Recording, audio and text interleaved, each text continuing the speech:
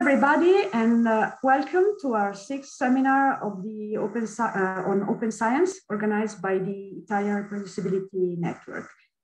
Christina Bergmann will discuss the collaborating across time and space, how to get a large data set together. The Italian Reproducibility Network, as you know, is a consortium that aims to contribute to the diffusion and dissemination of robust and sound research practices within the Italian community. And we thank, first of all, the Italian Psychological Association, the AIP, that supported the present series of seminars by allowing us to use their Zoom platform. And a few initial reminders for our audience. First of all, for those of you who are not already member of the Italian Reproducibility Network, here you see on the slide the link. You can go to itrn.org/community, and there you'll find the link to a form to subscribe and so to participate in the network. Well, this presentation is being registered and will be made available to you on YouTube, on our YouTube channel. So it is a good idea for you to register to our channel as well. So you'll keep being updated on our materials that we'll post there. And a final reminder is that the call for our meeting in Florence is still open. The meeting will be on May 13th. And you can, if you want to submit a proposal for that meeting, you can do it till April 14th. And the call is on our website. So this was it for the announcements for today, and going to our seminar.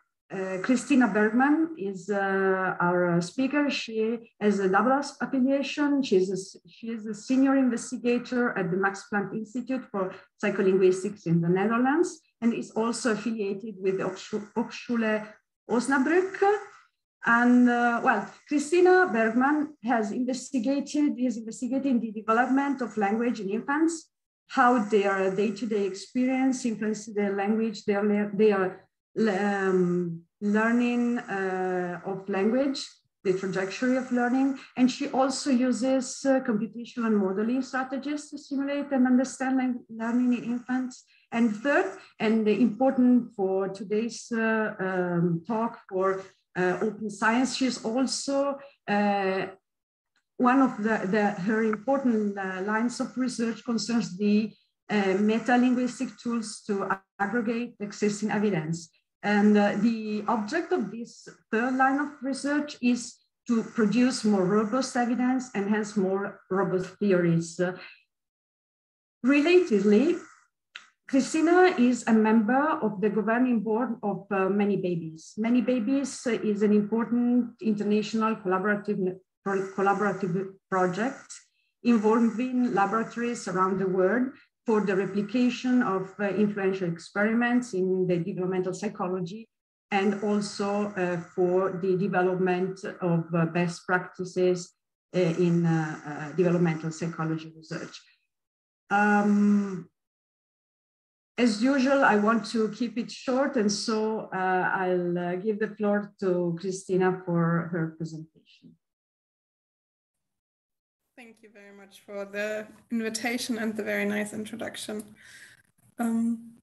Now I lost my rights to share my screen, apparently. Sorry, we tested that before, but Zoom was being a bit painful, so we need to quickly fix this. Okay. Can you try again right now? Maybe I needed to stop sharing the initial slide. Very possible. Great. Now we have everything's working, and I will share my slides in a second. So nice to see you all. Thanks for coming. And I am not seeing what I should be seeing, so I need to do this again. So I will be happy to share these slides afterwards as a PDF or a document that you want. So just let me know what you need. If you need the slides right now, speak up and I will quickly try to email them to you. And I would like to make this very interactive. So I know there is time at the end for questions, but it would be great if you could either write something in the chat or just quickly unmute yourself and say, hey, sorry, I didn't catch you here, or I would like to know more about this, because I want you to get as much as possible out of this presentation and not just me talking to you. So really, this is for you. And to make the most of it, yeah, I need your help. So this is the housekeeping bit. Yes, so this is how to reach me as well. I'm doubly affiliated. Hochschule Osnabrück means nothing else than Osnabrück University of Applied Sciences. I used the short one when handing in my affiliations, but we do have an English name. So I'm actually sitting in Germany right now. And you can reach me via my Gmail address. And I thought, especially for the PhD students, it would be really interesting. And now I need to quickly tell you how I got to this point. So I did my PhD. Yeah, I added years, so you can see it was some time ago in the Netherlands at Radboud University in Nijmegen. And there I built computational models of early language acquisition. So that was really more technical. I was also affiliated to the local baby lab. So there was a lot of interdisciplinarity going on from the start. My next step was going to Paris for my first postdoc or series of postdocs, because 3 years is enough time for multiple contracts and grants. So if you want to know more about that, I got a fellowship at École Normale Supérieure and then a Marie Curie ERC from the European Union to fund that stay. Afterwards, I got a job at the Max Planck Institute for Psycholinguistics at the Language Development Department. That is the same place as my PhD, so it's both in the Netherlands and Nijmegen, but it's a different institution. So I did switch institutions, but I did circle back. There I was first a postdoc, then got promoted to senior investigator and lead of the innovations team. And since, 1 month now and a bit, I moved to Osnabrück, to the University of Applied Sciences, and am probably pretty unique in my role as recruiting professors for their role, for the role here at the University of Applied Sciences.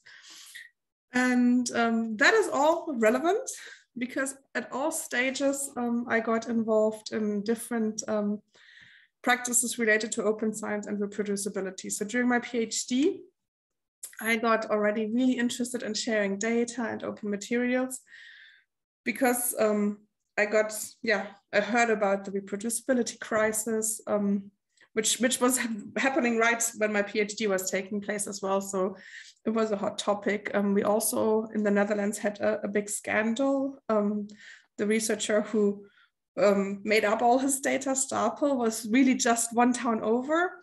And the commission was led by Max Planck Institute founder Pim Lefeld. So we actually got a really close look as PhD students onto that investigation because I was also in the graduate school of the Max Planck Institute. So yeah, I did circle back a bit. I heard a lot about these issues and I got really, really eager to share my data, to share my materials. Later also got interested in pre-registration, but it was difficult to see for modeling. It was only discussed in the beginning for experimental studies. So that wasn't really happening back then, historically. And then during my postdoc already in 2014, 2015, I got involved in, or I co-founded MetaLab. And I got involved in Many Babies from the early stages on. And that both of these involvements or really having leading roles in both projects, which I will explain in a bit, actually led in parts to me being hired at the Max Planck Institute and becoming lead of the innovations team, because both are innovations in the way we do science. So that was really a really smart career move. And the things I've been doing there and the emphasis I have been placing on different aspects actually also led to my current job, which I will explain in more detail in the end of the presentation, but yeah, I hope you will see at the end how we got to this really interesting position of being an academic recruiter for professors or for applied sciences. But first I want to share my vision of open scholarship to really lay a foundation and ensure that we all understand each other. So I'm not saying open science, but I'm saying open scholarship, and this is an umbrella that actually has a lot of things that I've been doing and I've been mentioning. So for example, open data, open materials, open source, but also community science, open access publications, and really importantly, equity, diversity, and inclusion. And that directly leads me to, I think, the main theme of my work, namely opening science for broader collaboration and participation. I should have put participation on there. So this is really the theme that has been at the core of my work, in addition to, of course, the scientific questions I've been asking, namely, how do babies actually get words in their head? It's a mystery if you've ever seen a baby and if you ever listen to a foreign language. But yeah, circling back to the other part of my work and this really big emphasis, making science open is more than sharing data and more than pre-registering. So how do we get to do that? I wanted to explain the two initiatives that I've been part of, and I will start with MetaLab. This is our logo, and it basically starts from the idea that a single study, or from the observation that a single study, or in this case, a really influential double study, so there's self-replication in there, it's been published, high impact, it's been cited a lot, leads to textbooks claiming things. Like, for example, these two studies were significant. In both cases, the babies did what the 8-month-old infants, tiny babies, did something interesting and showed behavioral difference. So we can infer that the ability and investigation is in place around that time. So this arrow points neatly at 8 months. This is problematic for a lot of reasons. One is, if you have actually looked deeper into null hypothesis significant testing, is that a single study is not enough. I would want to quickly throw in that the same probably holds for Bayesian studies, but I'm not an expert. But just changing the paradigm is not the answer here. It's just my comment that I want to make and emphasize here. This is just a reminder that if you simulate studies and the average, the population average, this dashed line here is 0, and you just simulate studies with, say, 20 participants, which is a pretty common sample size, right? Then you will always have significant results, and no two studies will give you exactly the same numeric results. So the blue dots are the averages, and the bars are the 95% confidence intervals. So you see how it judges around the sample. I mean, you can really play with this wonderful demonstration on the R Psychologist website. I want to strongly recommend it for you to get a feel for all these different statistical concepts. It's an incredible tool that I keep going back to, not just for talks, but also just for my own understanding. And it really highlights how you never know whether the study you're looking at is this little outlier here or this perfect representation of the sample, or near perfect representation of the sample. You just can't conclude it. We don't have any tools to infer that. We just have tools to try to make studies a bit more robust. But since a single study is not enough, we got the tool of meta-analyses. Meta-analyses are almost as old as p-values. So p-values were introduced, and quickly after, people said, okay, we need to actually deal with this fact that p-values have this long view on studies, not just a single sample, but really sampling over probabilities over time, or over multiple studies. So what a meta-analysis does is nothing else than taking all the studies that have been conducted on a specific topic and aggregate them. It's really running a variant of a regression on the data points. So you can take studies that actually went into the opposite direction, where people concluded, well, actually, they're not really doing what you think they're doing something completely different. And you can take studies that show no results and studies that show stronger evidence, and see over all of these different studies that might have used different stimuli, that might have had a slightly different setup, a slightly different design, and have varied along many, many dimensions. This is what we see on average. This is how robust across the existing evidence our results are. And what we do on MetaLab is go a bit beyond that. Sorry, and actually share the data and then go into these kinds of meta-analyses and make them downloadable, but also give you the ability to look at different, what we call moderators. So this, for example, is the plot or the data you just saw a bit richer by age. So you can put in a age as a moderator and see whether there is an age effect. In this particular case, there is no age effect, but the story here is of course more complicated. But just to show you that you can look further and start investigating different dimensions, because studies do differ on multiple dimensions. Most studies do use different stimuli that might differ systematically, or they have other interesting features that differ that only an expert can even think of as possibly relevant and then identify as a potential moderator and put in a meta-analysis. So what ingredients do we need for a meta-analysis? And the key is open data. And I just want to mention that these data need to be well curated, documented, and sort of complete, which is harder than it seems. I'm pretty sure you've heard the story already. I just want to remind you, open data is for more than checking whether your conclusions hold when someone else runs the analysis. It's also key for collaborating across space and time. So you need to support open data, because a meta-analysis is nothing else than a post-hoc collaboration. It's all the labs that have contributed data or collected data contributing to a single analysis. And that, I think, is pretty powerful and pretty amazing. So I just want to call for support well-documented and well-curated open data. So meta-analyses are one way of getting information together, and they rely on studies having been conducted, more than one study having been conducted, some replication having taken place, maybe replication with additional questions. But the problem there is that not everything has been systematically replicated. Actually, most things in infant research haven't. And it also really, is usually based on a very skewed sample. We have different kinds of pressures that apply to the available record from age.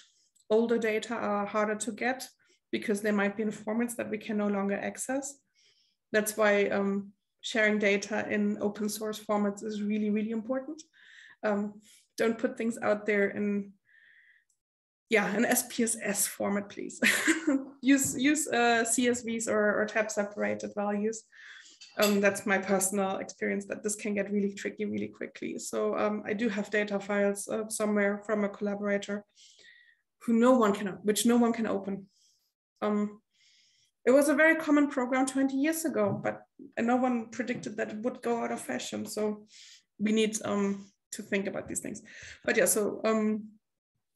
studies haven't necessarily been conducted on the phenomenon of interest, or they might vary in important ways that you think introduce noise. For example, you could come up with various scenarios like that. All studies that you conduct on face perception also have some sound, and you really don't want the sound to muddle with your effect. Or most studies on face perception are actually EEG studies, and you actually want a behavior measure, a behavior response, say pupil dilation. And so meta-analysis is really just limited to what has been conducted. Another pressure that is applied to the existing evidence is publication bias, right? We all know about it being much, much easier till this day to publish significant results and surprising results. So there is this very well-founded expectation that any evidence we find will be skewed in a particular direction. In infants research, we are lucky enough that the data are so hard to collect that people are really, really eager to publish them. And that usually any kind of behavior is interesting.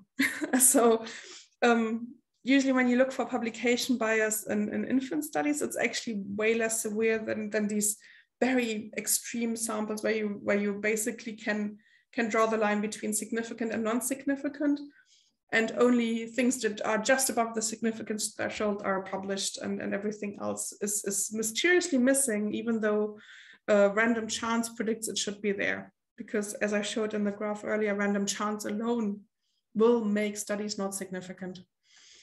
And yeah, if you want to talk more about power and type 1 and type 2 error and all these things, then we can do that. So just let me know.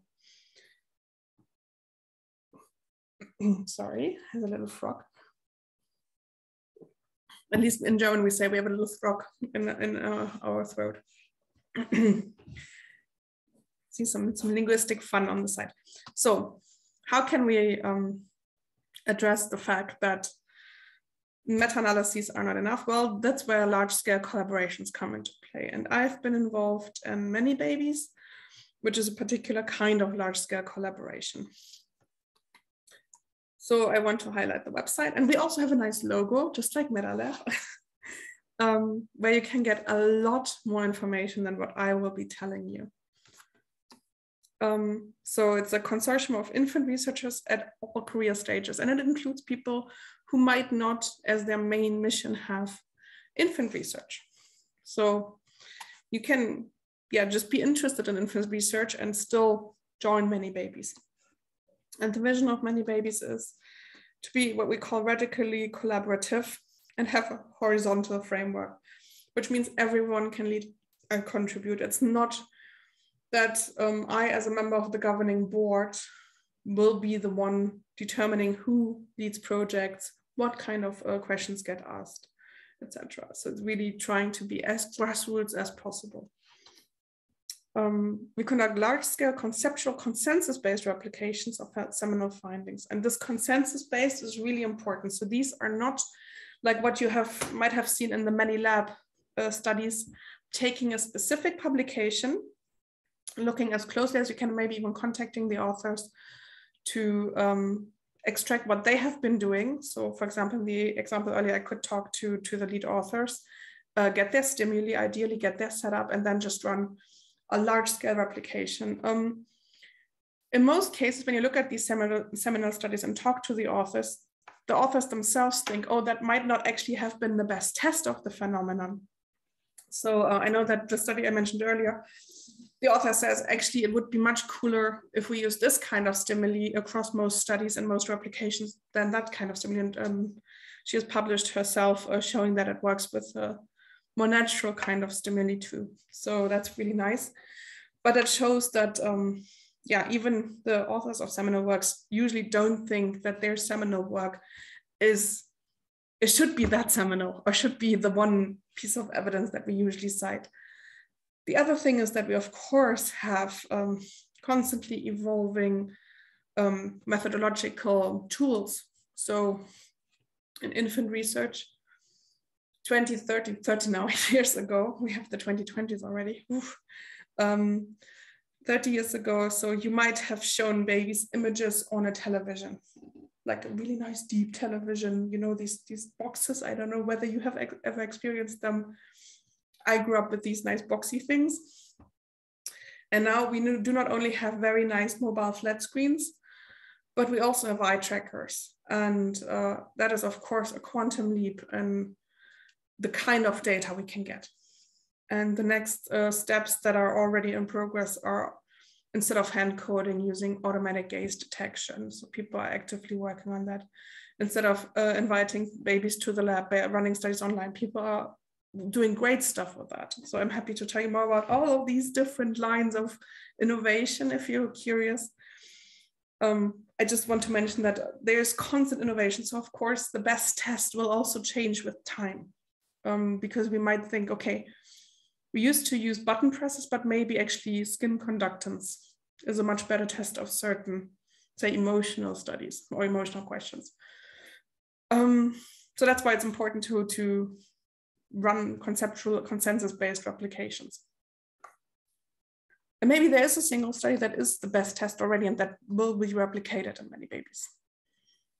The consensus also involves, if there are different camps, tries to involve people from these different camps. So when there, for example, is one party saying, actually, I don't believe in this effect, and another party says, actually, that effect is pretty robust. I've been able to replicate it 20 times. Then the dream is to get them all on one table and to really get them to talk to each other and try to find a way how they can dissolve this disagreement. So what kind of study would actually convince you one way or the other? And that is, of course, extremely powerful. The idea of many babies also gives you the scale of many babies gives you the power to identify sources of variability. There is a bit of that already in meta-analyses. What I did with age, for example, is age in infant studies is a source of variability. So we often actually make hypotheses about when abilities emerge.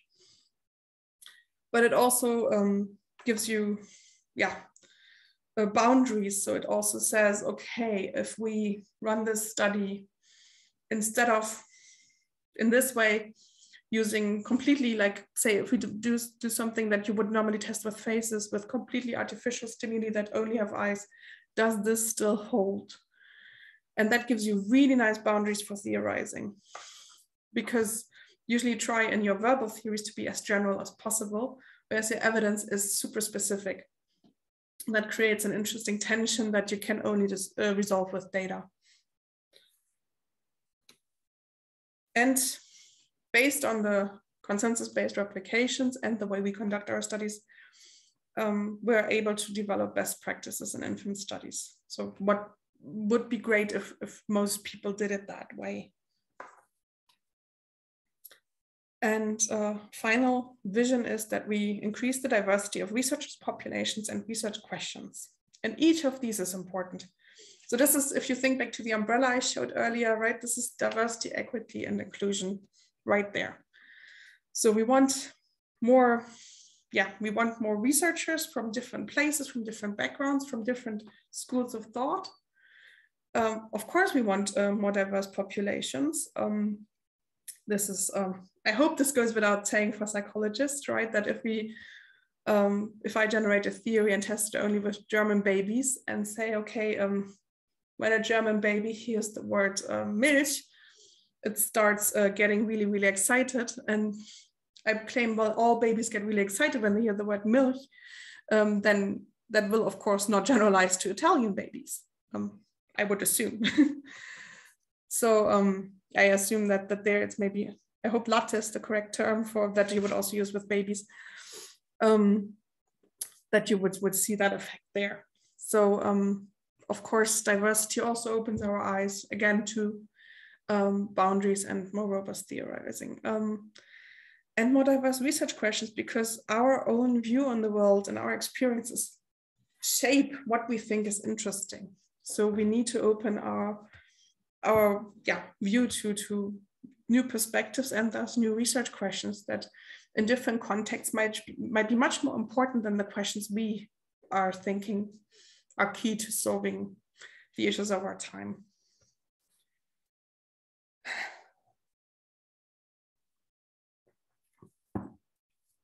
And I want to make sure that no one has questions. I'm really surprised. I don't see anything in the chat or so. So seems good. Everyone seems happy.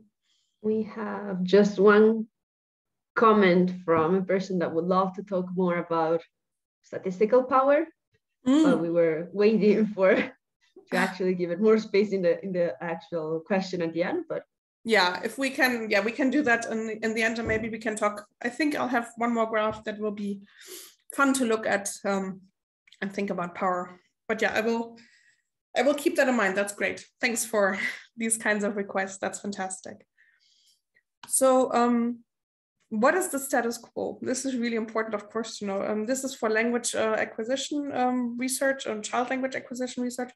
This is a recent preprint from the Max Planck Institute, so I'm shamelessly plugging it, where they tracked which languages people study when they study child language acquisition between 1974 and 2020. So this is the graph there. And the green bits on top are all dialects of English, usually mostly American English. That's just English. That's not representative of the 7,000 something languages we speak in the world. It's actually also really not a representative language in itself. It's, yeah, English is not actually a good example of a language in some ways.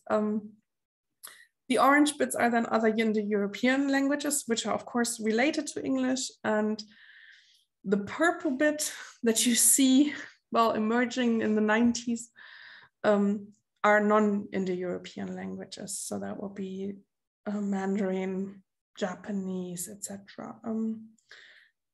Yeah, so talking about diversity, there is not much.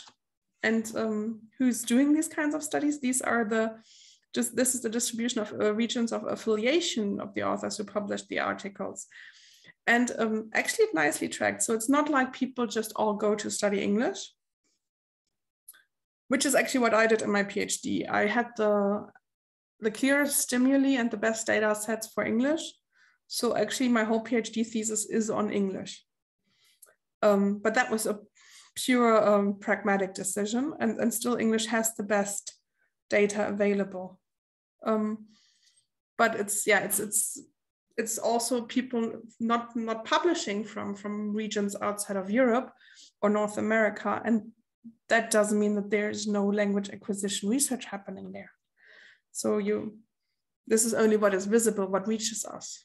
And so that really shows the big discrepancy between how the world is populated and where people are doing probably very interesting work and what we are looking at. So our view is really, really biased. And I just want to hammer that home and really make sure that we know that there's similar studies for other aspects of psychology. So there's, of course, the seminal Weird paper that introduces the term, the Western, educated, industrialized, rich, and democratic standard participant. I would go one step further, because this describes global demographics, that even within a country, we have a highly skewed sample towards high education, mostly urban settings, because labs are in urban settings or in university towns. So we have an even further skewed sample.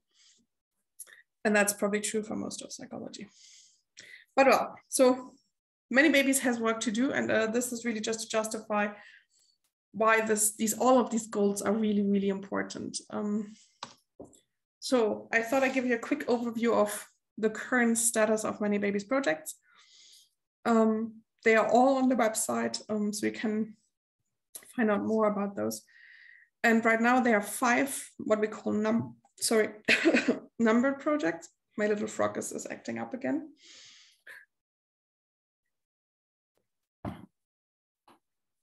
And 2 methodological projects. There is a 3rd project that sits in between method and empirical, so I didn't really know how to mention it, but I'll verbally bring it up. So the first Many Babies project, and that's the one I will talk most about because it's completed, was about, do babies prefer infant over adult directed speech? Do they like how we talk to babies more? So is that increased attention that we often presume that also probably drives parents talking in a funny way to their children? Is that something that is really robust and global? Because that's pretty foundational for infant research, because we tend to record our stimuli in this nice infant-directed speech. If you're not sure what I'm talking about, think about how you would talk either to a baby, or if you don't like babies, to a puppy or a kitty, because actually puppy or kitten-directed speech is pretty similar. So just imagine a cute little Labrador baby, and yeah, you already noticed that my voice changed. So there's this change, and babies do prefer it. To give you a quick spoiler, so first Many Babies project was a success. The next one is a really interesting topic. It's on theory of mind in infancy. So babies, theory of mind means, for those of you who aren't I guess most of you know what I mean, but I'll still try to explain it, and correct me if I'm wrong, theory of mind researchers in the room. It's about theory of mind in general, is this idea that you can reason or have a theory about other people's minds. So you can reason about unobservable states in other people's heads. Like I just did reason about you, some of you knowing more about theory of mind than I do. This is usually done with knowledge states in childhood. So for example, if I see my friend walk over there, I assume my friend is staying over there, even though I can't see them any longer. And if I don't observe them leaving the house that they walked into, I will continue to assume that. So if a third observer knows that the friend left the house through the back door, they can't ascribe that knowledge to me. That's basically the idea of theory of mind. And there are studies showing this kind of reasoning already in infancy, so really, really early in tiny, tiny babies. And this is, yeah, of course, really tricky to show, because you can't just ask them, where do you think the teddy bear's friend is hiding, right? They don't even have the verbal capabilities yet to say, I do know or I don't know. The third one is about rule learning. So when babies hear sequences, in this case of sounds, can they extract patterns? So for example, if they always hear an ABB pattern, so a repetition, do they notice that this is the abstract pattern? So when they hear new sounds, they follow the same pattern. Do they recognize the pattern itself? So going a bit more abstract. The fourth one is on social evaluation. If you see small guys or a small circle trying to go up a hill, and there's a triangle that pushes him down and a square that helps him up, will you show a preference for the square over the triangle, for the helper over the hinderer? And that's called social evaluation. That's been used to reason that babies have very early foundational moral thinking. And the fifth one is about the so-called Hunter and Ames model, which has a very clear prediction of when babies prefer something they already know and when they go for something they don't know yet. So familiarity versus novelty, exploitation versus exploration. I am part of the leading team of Many Babies 5. And I did or do participate in Many Babies 3, but I can't tell you as much about 2 and 4. As for the methodological projects, Many Babies at Home was really born in the pandemic, because we all had to close our baby labs, and we saw that there are already great efforts out there on testing babies at home via webcams. So yeah, right, we're all now doing things via Zoom, so why shouldn't we test babies that way? And so we started that project and yeah, got a huge crowd of researchers together, but it's been really slow because there are a lot of infrastructural hurdles to take with global online data collection. We even wrote a paper about it because it's been so tricky. But there is progress, and the first project that is about visual preference is in the piloting stage, and the second project, which is about word recognition, so really a topic very close to my heart, is in the design phase and moving towards the registered reports. Oh yeah, RR stands for registered report, by the way. So if you don't know what a registered report is, let me know, and I will explain that as well. And there's also Many Babies demographics, because we want to ideally be able to say how representative of the global population and the local population our samples are.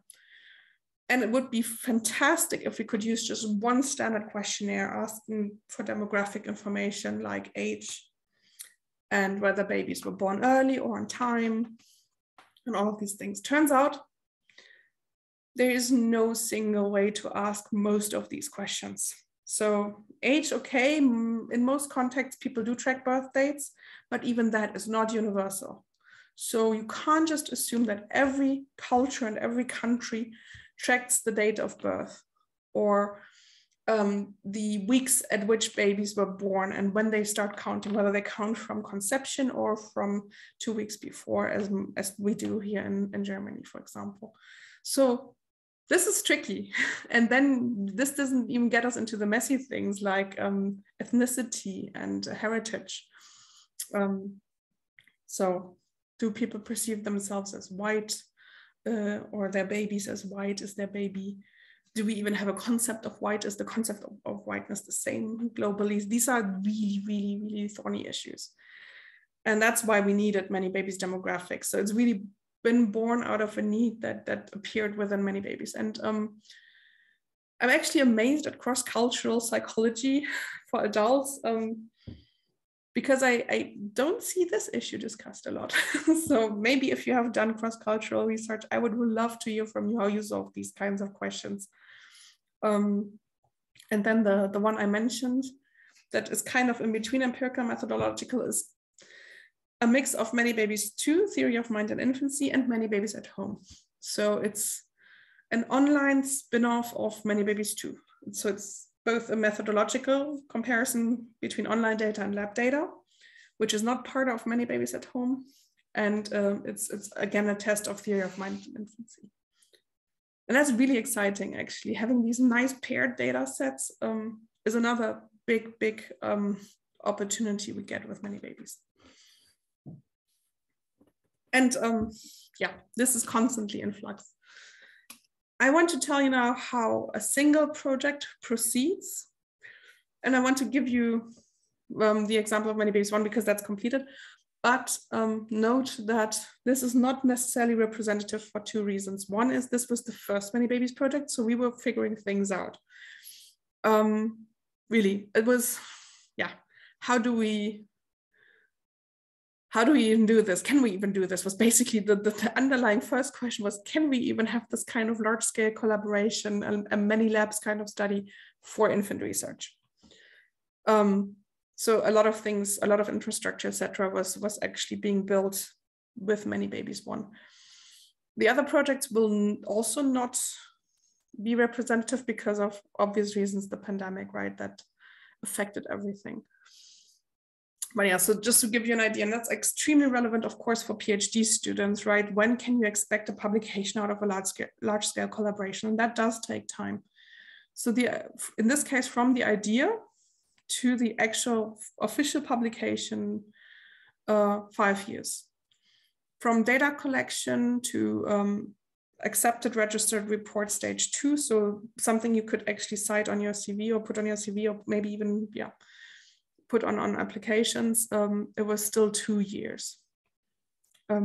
So it's been quite the journey. But yeah, to go through it step by step. So there was first an idea over conference, and then a call for participation that was, yeah, uttered more broadly, inviting people to discuss whether we can even do this in infant research. And the topic was then decided in January. And then things moved pretty quickly to piloting in September and a first submission of a registered report in December. In parallel, we wrote down the idea of this kind of approach, what we call the theory paper. So there's a paper now describing why we think Many Babies is necessary. So that's another output, but that's not a given, of course. But that's actually really nice to go back to and think, okay, what was the actual intention? Data collection then started in 2017, went on to 2018. We gave labs a whole year because recruiting infants is really hard. And data collection was basically limited by us presenting the first results in July at a big conference and crunching towards this presentation because there was a lot of data cleaning to be done, etc. I'm happy to tell you more about that aspect as well. This is like the nitty-gritty details of large-scale collaborations, but basically have a lot of people working on data and standardize. This goes also back to the open data documentation and curation issue I brought up earlier. So data is just really hard. That's the bottom line. And what did we actually do? So we did have a huge sample. The goal was 20 labs, and in the end, we had 69 labs submitting data from 2,754 babies that were tested in labs or invited in labs. After all exclusions were applied that we had pre-registered, we ended up with a sample of 2,329 infants. This is 100 times bigger than the average infant study. Right? It's 2 orders of magnitude. It's not 1. We thought, okay, 200 babies, that would be amazing. So this was on the sampling side a resounding success, I would say. But if you look at the geography of many babies, I can't speak anymore, you see that it's clustered again in North America. So think back to the graph I showed earlier on what kind of babies we study. We're replicating that a bit. We are a bit more global, so we do have labs here in Asia. We do have Australia, Europe, and here Turkey, but both South America and Africa are completely blank. And just want to highlight that this is something that we really are actively addressing. Just quickly, because you might be interested, what did we find? And there is an overall effect, as I spoiled already earlier, but it's much smaller than the meta-analysis on the same topic. And there's an ongoing effort to compare these data more directly. So not just look at the summary statistics, but really try to throw them all on the same model. Now this is the fun thing. And this is the graph I was thinking of when I said, I will tell you something more about power, because many babies, one is of course hugely overpowered, right? It's extremely high powered because we have so many babies. If you just look at the main effect, it could have detected effects much, much smaller than this. But then when you look back at the single labs, not every lab has run a high-powered study individually. So if all of these labs had published their single results, the picture on whether or not the effect is real would be much less clear. Yeah, and some labs even went a bit in the opposite direction. So again, this directionality of an effect is an interesting point. So this really is very reminiscent of this 95% confidence interval graph I showed earlier. And it shows exactly the same effect. It shows a few other things like sample size, age effects, and method effects, but I'm not going into them in detail. You can read the paper or yeah, talk to me at another time. I want to highlight though the different project outputs in addition to the paper. So this is a register report by the Many Babies Consortium. It has all the badges, of course. And yeah, you should be able to find it also accessible. There is an open science framework project where you can find a lot of information. You can find the stimuli and the attention getter. You can find the procedure instructions and yeah, a lot more information, how we norm the stimuli, etc. And you can also find the data on this public GitHub account. And you can just download them. And you see here, I actually was the last one to edit them by adding the reference of the final published paper with the DOI, etc. So hopefully this repository and this project both serve as best practice for sharing data, making them open, etc. I also quickly want to highlight that there is much more going on than a single big paper.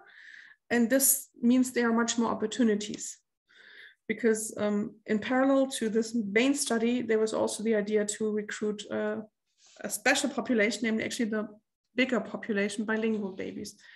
More people speak 2 languages than 1, so that makes sense. Still, language acquisition research really strongly relies on people who are learning 1 language at the same time, and only later in life might learn a second one, like me learning English at school. And this bilingualism study was also published as a registered report and had to, because it was tied to Many Babies One, had a very similar timeline. But there are many more spin-offs. So I just really want to give you an idea of the breadth of what you can do around a single big numbered project. So there was a gaze following study that compared monolingual and bilingual babies.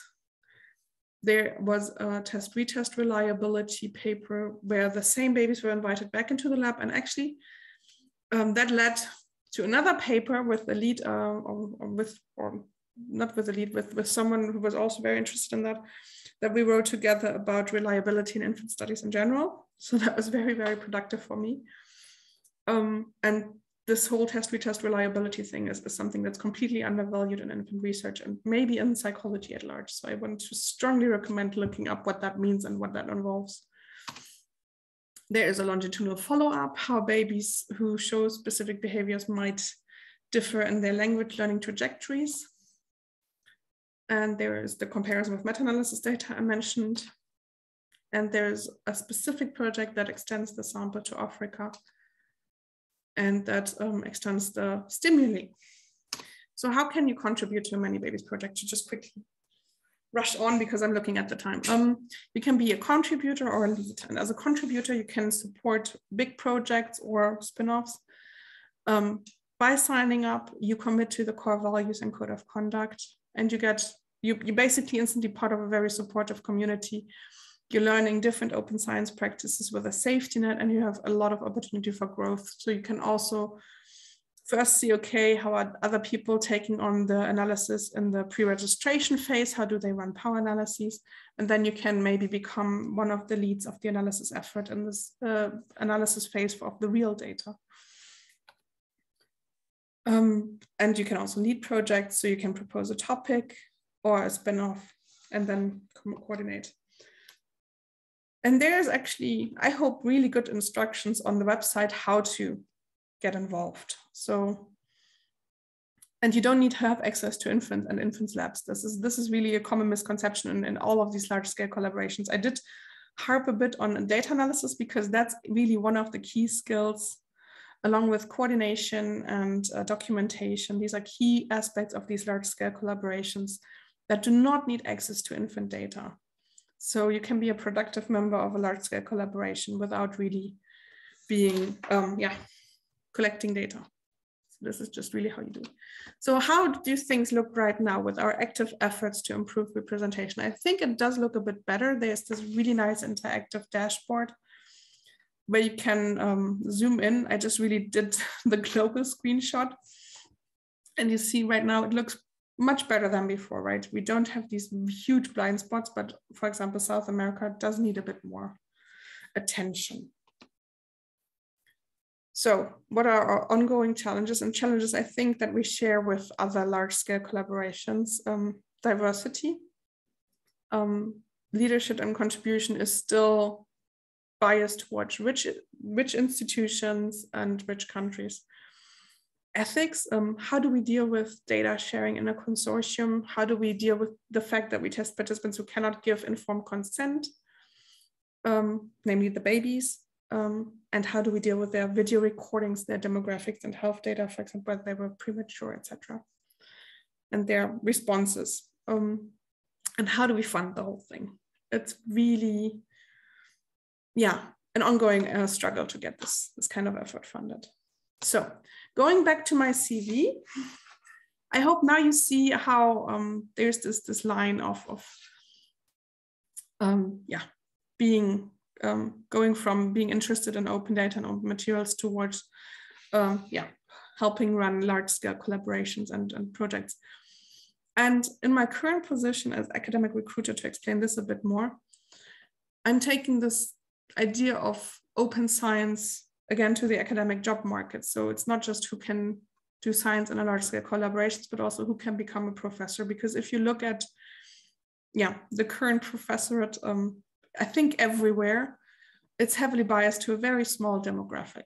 And one of my goals right now is to improve that state of affairs and get people convinced that they too can become a professor, in my case, at a University of Applied Sciences, which means there's a closer link to industry, and it's one of the paths back from industry into academia. So you can and should dabble, explore, and learn, and then can take what you've learned back to the classroom here at this university. And that's my mission right now, and I'm really, really excited about it. But because I know you're not all infant researchers, I did prepare a quick run in the last minute, I promise, of what else is out there. So I wanted to mention other large-scale collaborations. This is just a quick snapshot.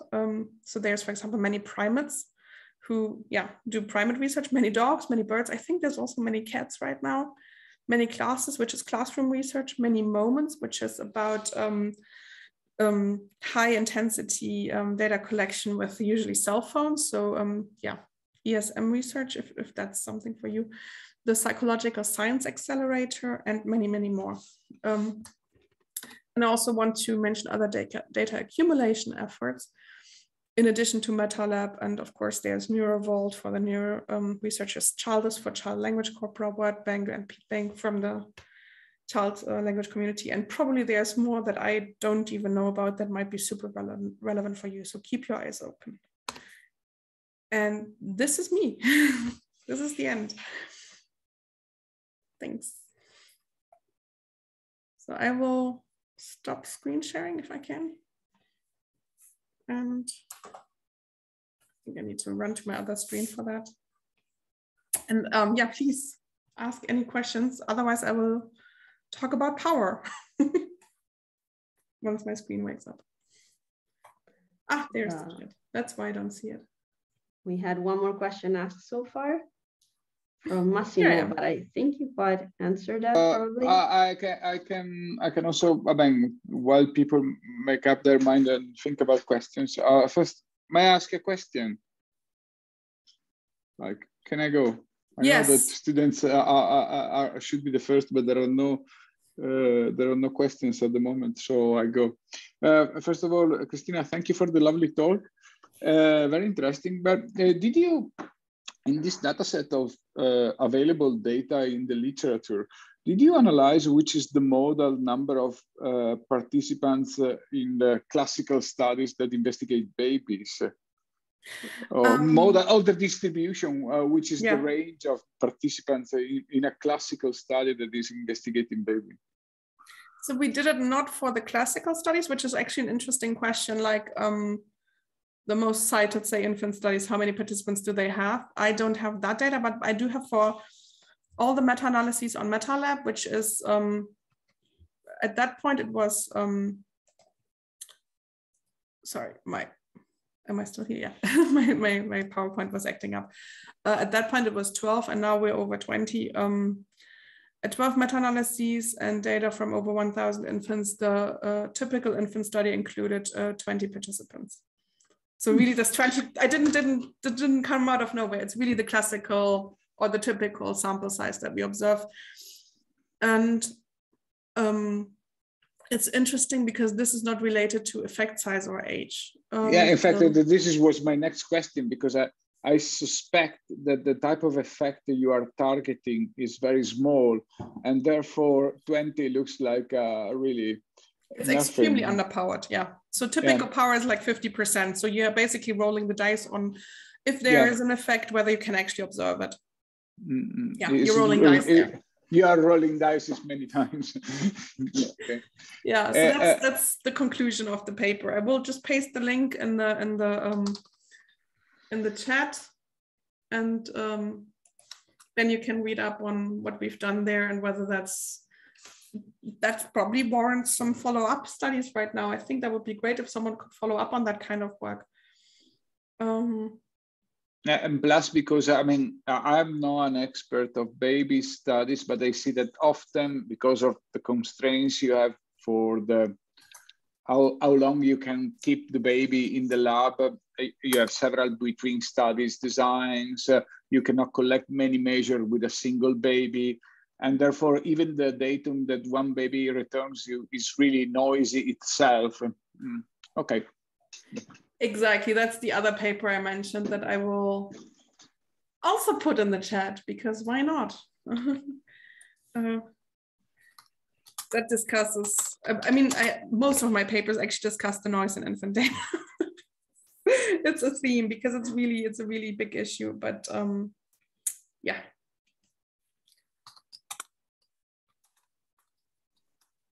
So these are the two papers I promised.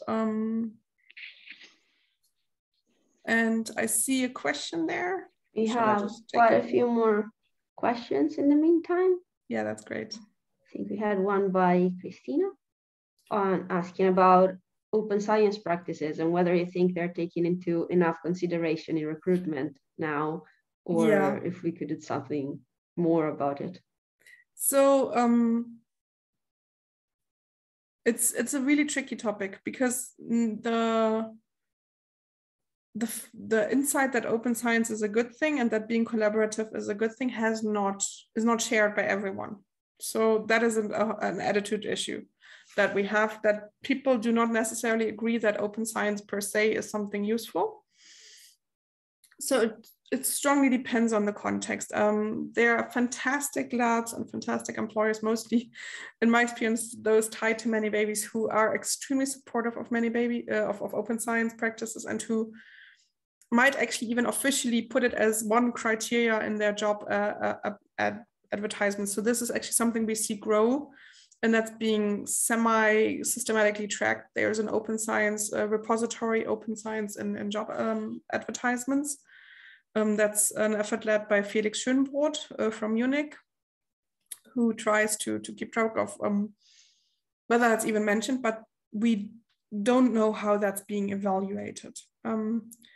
Both when it's explicitly mentioned as criterion, because of course, how highly do people rank it? What order is hard? How highly do people rank it among all the criteria, like how much funding you got, how many publications you have as first author, how many citations you have, whether you published in Science, and then, oh, you do open science as well. Oh, well, that's maybe a minor plus or so. So would that move you from the definitely hireable to the not, or to the maybe hireable to the definitely hireable category or not? That's an open question. I don't know. I'm not sitting in these committees. I can't tell you. And of course, these kinds of deliberations aren't public knowledge. That's when we have the evidence that it's at least considered. But when it's not part of the criteria, we don't know what people do with this information. So it could go either way, right? So I don't know. I think we need I think it would be great if it were more common to agree that this is not a bad thing. And that's it, basically. That's me as a very extreme open scientist, maybe. Yeah.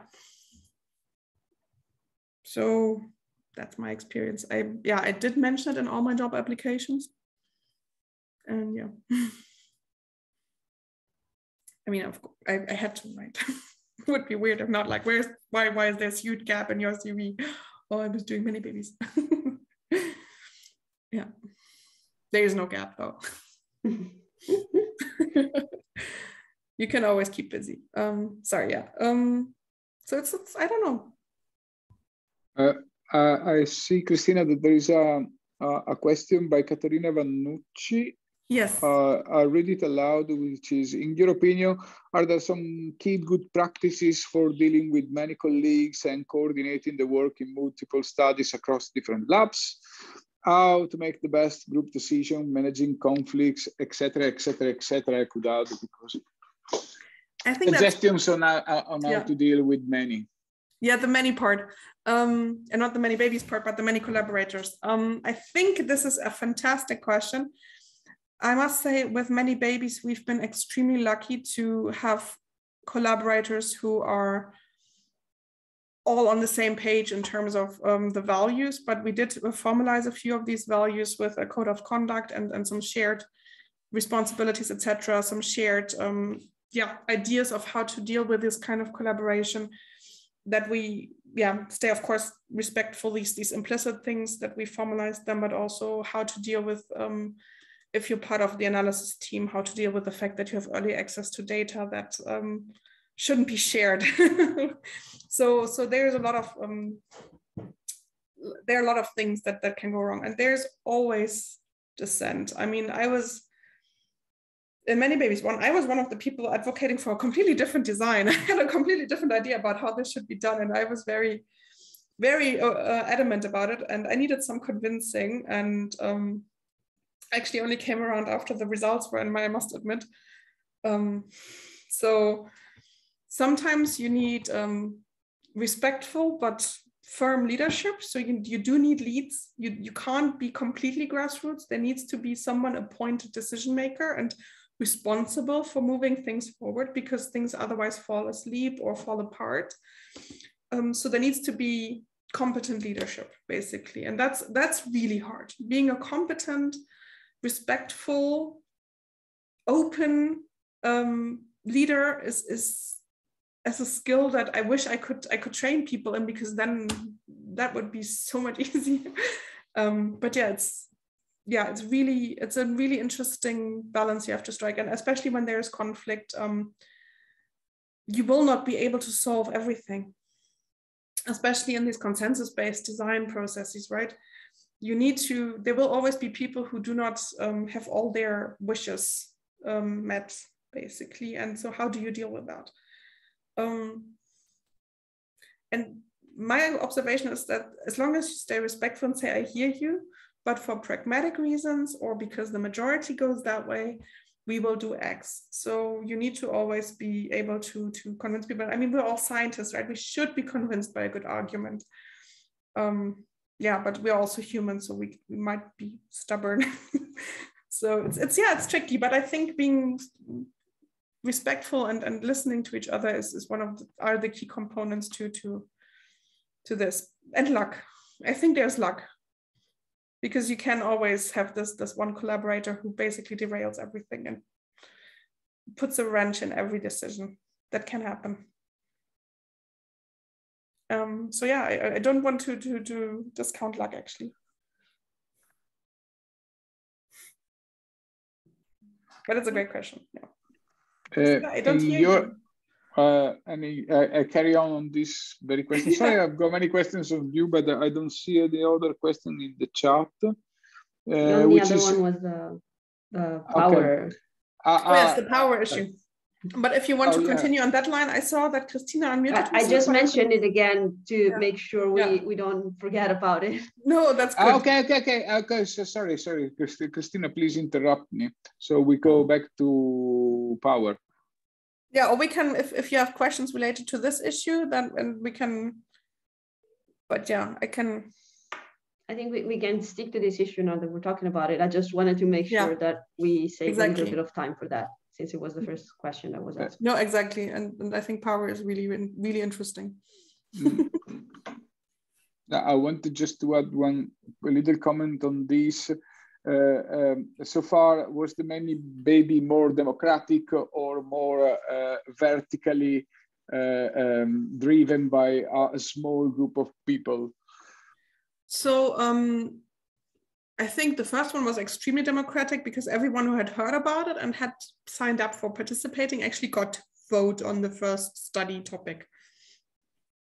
But of course, since then we needed a different process to propose topics. So now we have people proposing specific topics, and we've developed a form because we had to formalize things a bit more. And we give feedback, and so far we haven't rejected a topic, but these topics are of course not chosen by a large group, but by a few people who think I could lead this kind of project, which ties in with what I just commented about leadership and the need for leadership and people feeling responsible and moving things forward. So, but then we try to make sure that within the projects, the further decisions are made as democratically as possible within reason, right? Again,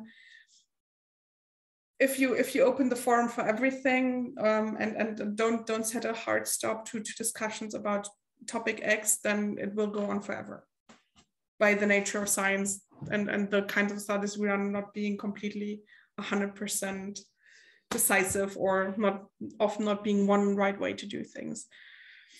So that's that's how it goes. But I would say they are as democratic as possible. And the studies I've been part of really weren't very top down. So it's not like there's one person saying, okay, this is how I think we should test this. And I just need as many people as possible collecting data for me. So this is not really the approach that we're taking within Many Babies. And it's also not the philosophy. So people will not really be interested in Many Babies if they try to do that. And they can still do it, right? They just don't get the Many Babies label. So It's not like it's forbidden or anything. It's just not called many babies then.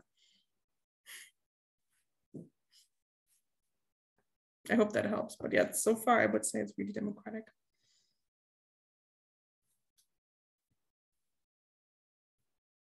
But yeah, we can quickly run back to power if you want. Oh, sorry, I'm Okay. opened the wrong link. I don't know whether Irene is still here. She wants to ask the question directly. I see her here, but I don't know whether she's responsive. Because I would love to.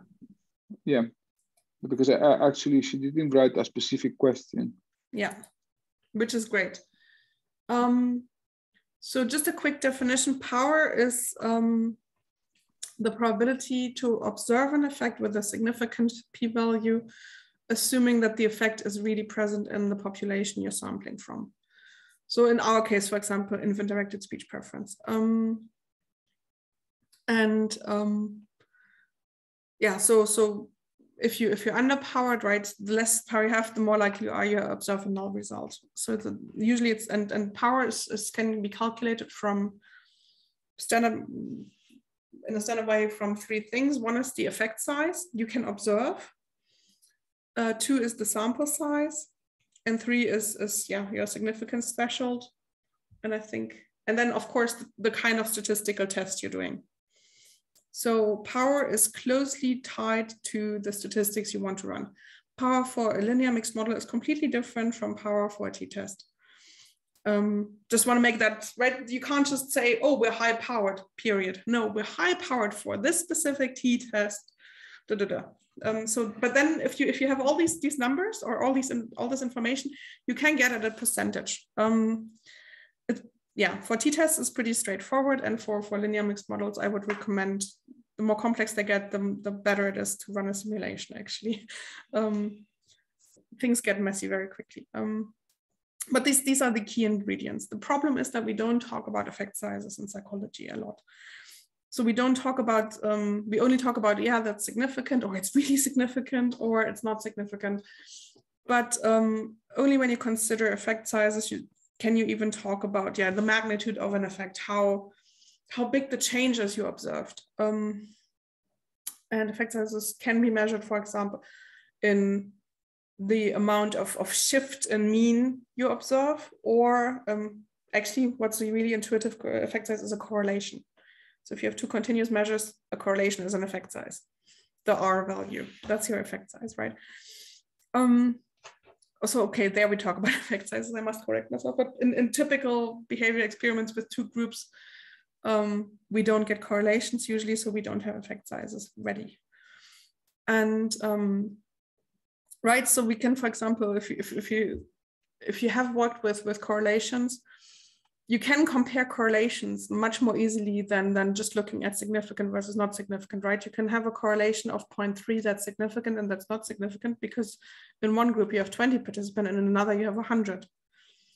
So that's why the concept of power is important. So that's my quick thing on power.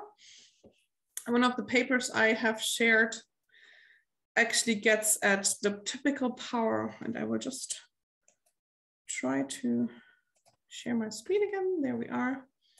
So this is the one paper, the Bergmann et al. Paper, that has basically really based on the typical sample size and the meta-analytic effect size. Can you see this? Yes, right? Or no, you can't. Yeah. Now you can. So this has per phenomenon power based on the typical effect size, here, second to last column, and the typical sample size. So you really can plug these 2 numbers in, assume you're doing a t-test, which is what we did because most people do t-tests, and then get at power. And you get anything between 99% here and 8%. So, and this is actually, this 8% power phenomenon is something that people are really convinced of. So it's not like it's wacky predicting the future kind of things that we're talking about here. But this is the quick run through power. And we also, now I have to move Zoom out of the way. We have a quick power analysis tool that basically gives you this, at MetaLab, this curve that gives you number of participants and your power, because the effect size is fixed, right? So you get this nice curve. So we extract the effect size from the meta-analysis, assume a t-test, and you see that this effect is big enough for 21 participants being enough, but if you go back to word segmentation, it looks a bit different. So we get 164 participants being enough for 80% power, because the effect size is much smaller. So you can get a feel for power that way. I also want to secretly plug, or not so secretly plug, this paper, 6 Solutions for More Reliable Infant Research, because it actually discusses ways that are underappreciated and increasing power a bit. So it starts with like infant research is often underpowered, right? So this is right on topic. And this is measurement reliability. So how big is the effect that you can observe based on the underlying effect? So we discuss all these things because your measurement itself will always introduce noise, but if it introduces less noise, then it's easier to pick up on even small effects. So this is this graph here that you can dig into. That's basically what I wanted to shamelessly plug. So these 2 papers are really relevant to this discussion of power. Thank you, Christina.